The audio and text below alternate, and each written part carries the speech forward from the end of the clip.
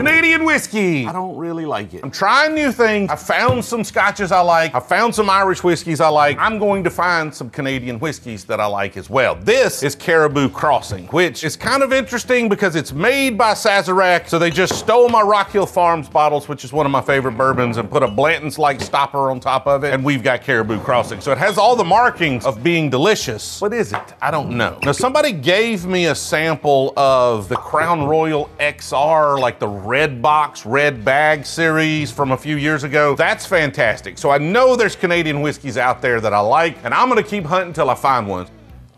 Oh, and this one's a store pick, but man, there's something off about it. It feels like you took whiskey and you ran it through a hose pipe, right? Like a garden hose for you people that are not from the South. It's just like artificial and rubber and something about it that's not good. So y'all let me know. Man, I can't get that taste out of my mouth. Let me know, what Canadian whiskey should I try next?